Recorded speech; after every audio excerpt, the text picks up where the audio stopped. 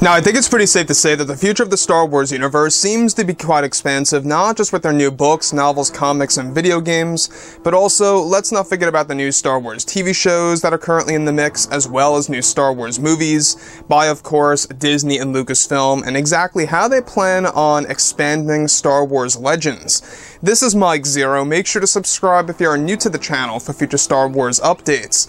Also, by the way, guys, make sure to drop a thumbs up on this video to support the channel. I thank you also very much for the kind support. It is greatly appreciated. Now, we are currently in a very exciting time for the future of the Star Wars universe because we have a lot of things on the horizon. We've got the Kenobi TV show coming out. We have a lot of promo images that are all set and ready to drop for that show, as well as new footage in just a short number of days. There's a lot of things happening with the Ahsoka Tano TV show, in case you guys did not know. There's a lot of sets being built. In fact, Rosario Dawson is already doing rehearsals for many of her sequences that she will begin filming in about 2 days. So there's a lot of work being done on the Ahsoka Tano TV series to really get things started with this new Star Wars universe that's also going to really kickstart a lot of Legends characters coming back into the equation, as well as Star Wars Rebels characters coming into live-action form, such as Sabine Wren, Ezra Bridger, Grand Admiral Thrawn, and more. So that's, of course, what fans are looking forward to the most, alright? This year, it's all about Kenobi. Next year, it's all about Ahsoka, which, by the way, is going to be very much focused on the Force and the Jedi temples, and more. So that's the theme of the Ahsoka Tano series. It's going to be very much strong with the Force, as Dave Filoni said. So, on top of all of this, what's really exciting has a lot to do with what Disney CEO Bob Chapek recently had to say about the future of the Star Wars universe and exactly what's in store for the fans to actually see in just a short number of years. So, on top of all of this, now that both Disney and, of course, the new Star Wars TV shows are being worked on by Lucasfilm, that will actually debut in the near future, of course, creators Jon Favreau and Dave Filoni are actively working on the Ahsoka Tano TV show for Disney+. However, Disney CEO Bob Chapek has been very hard at work on the treatment of his new universe and recently made a major announcement for the Star Wars franchise.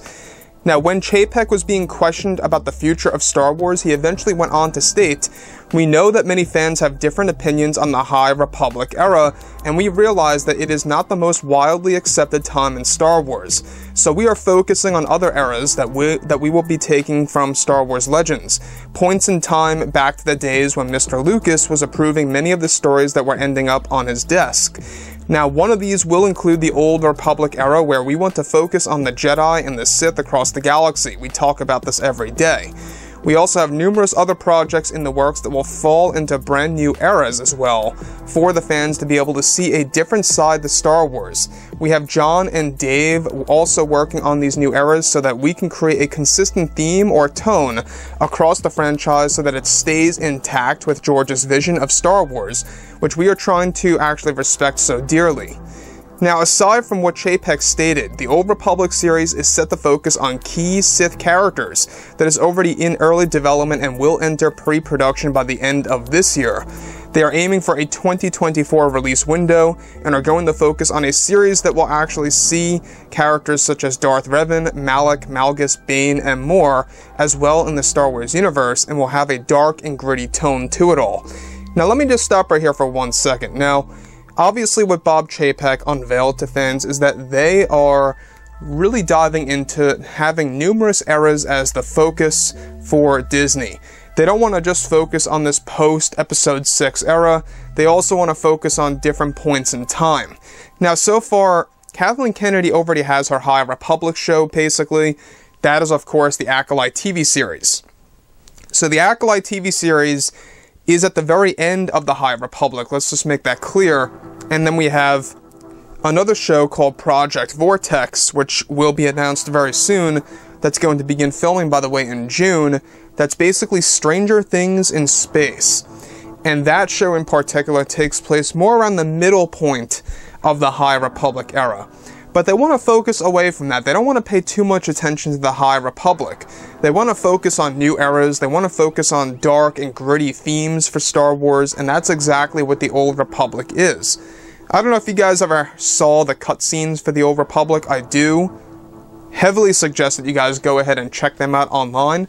Go ahead and look up the Old Republic cinematic scenes, and you will actually get a very good idea of how dark and gritty it really is, and how it really has a lot of inspiration from medieval times. I always called it this, that it's basically Star Wars in medieval times, you know.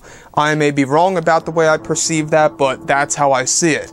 So, the Old Republic obviously being Disney's main focus point right now, and to not just make it a one-season show, they want to make it into an expansive multi-season series.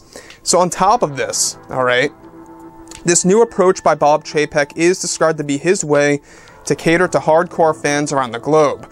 The new series, which will be treated as a multi-season show, will also introduce brand new Sith Lords into the Star Wars universe for the fans to witness. These new Sith Lords are going to be revealed early in a series of books slated for release in 2023.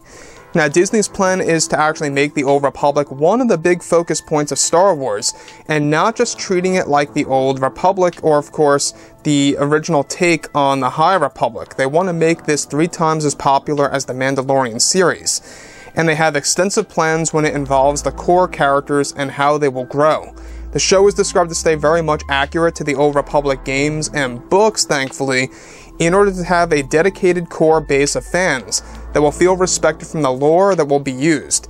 Now, creator George Lucas is described to actually be involved as a co-writer that's going to be taking care of some of the episodes of the Old Republic series, where they are planning to make an official reveal of the series logo by the end of this year in order to build up the hype early for fans.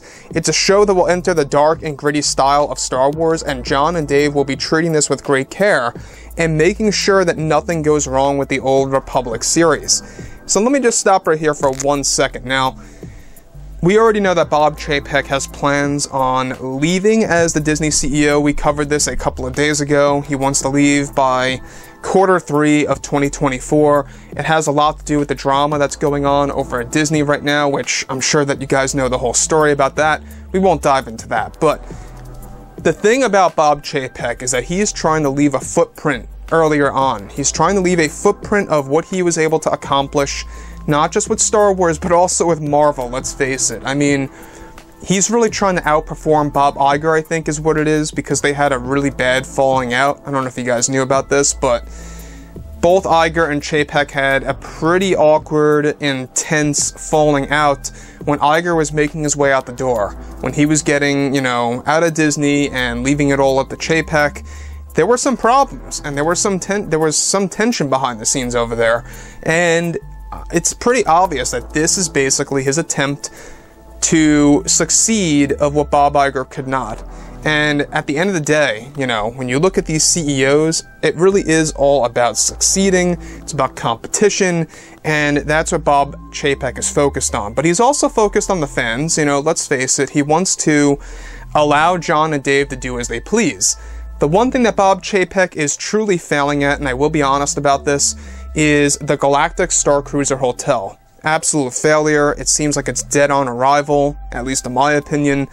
But overall, I think that his direction of allowing John and Dave to do whatever they want is a great move, and we gotta at the very least, give him credit for that. So, you know, anyways guys, you know, drop a comment below. Let me know all of this in the comments, and if you guys did enjoy the content for today, make sure to drop a thumbs up on this video to support the channel. I thank you all so very much for the kind support, and I'll catch you guys next time.